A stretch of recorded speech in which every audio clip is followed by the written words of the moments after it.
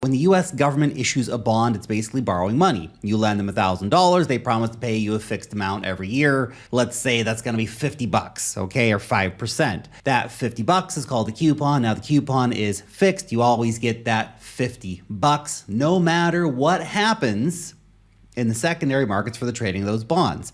So when you first buy it, $50 on a $1,000 bond is 5%, which is easy enough to understand, right? But things start getting a little more complicated, okay? The bonds don't just sit still. There's a very big open market for them, and they trade in those markets. So if investors buy a lot of those bonds, the price of the bond goes up. Let's say the bond price climbs to $1,100. The coupon is still $50 guaranteed, but the yield is not 5% anymore. It's 4.5% for anybody who buys it at $1,100, because that $50 divided by $1,100 gives you a smaller return. That's why we say bond prices and yields are something that move in opposite directions. It's kind of like a seesaw. When prices go up, yields go down.